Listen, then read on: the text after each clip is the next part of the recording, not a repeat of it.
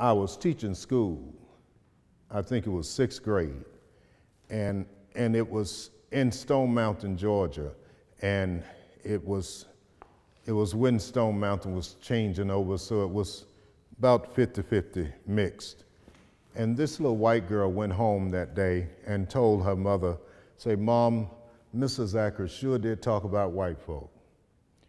And the mother was telling me this the next morning. And she said, "I told my daughter that I'm going up there and I'm going to have his black ass fired." And my daughter said, "But Mama, you don't understand." You don't understand.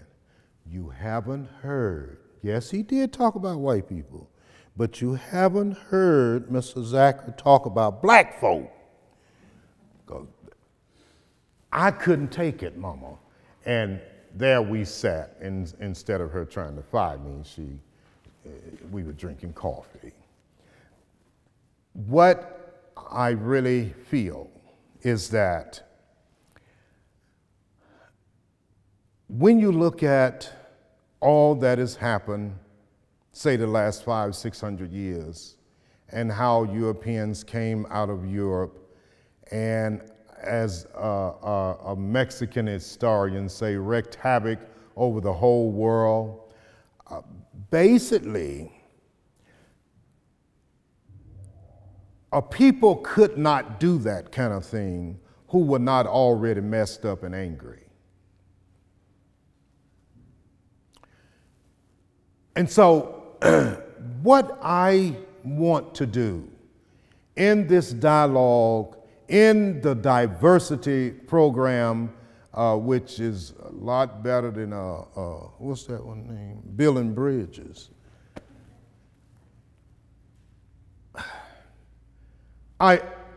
Whomever I'm dealing with, I try to take you back behind mostly Christianity, if it's Europeans, because there was a culture.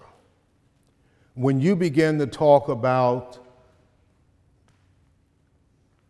the great Druids and the great people of Europe before Christianity pounced up under, and then when you look at what happened, I think that needs to be talked about. And what happens is it is able to give another view, and for people to understand that maybe capitalism isn't the best thing going, or this what we call democracy. And so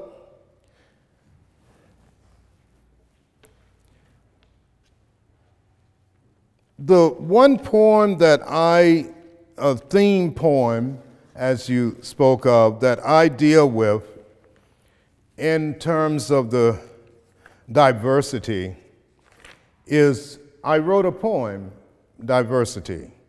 Love and sameness, vested interest was to be close. Closeness was love's main course. All three lived on the same street, around the corner and down the block. Love, sameness, and close. Different differences lived over yonder.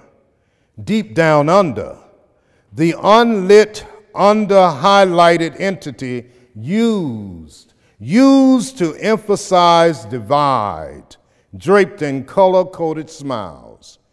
Give me your sameness. Highlight this. How much like me you be. Love, sameness, and close all lived on the same street, around the corner, down the block. Diversity in the real. So,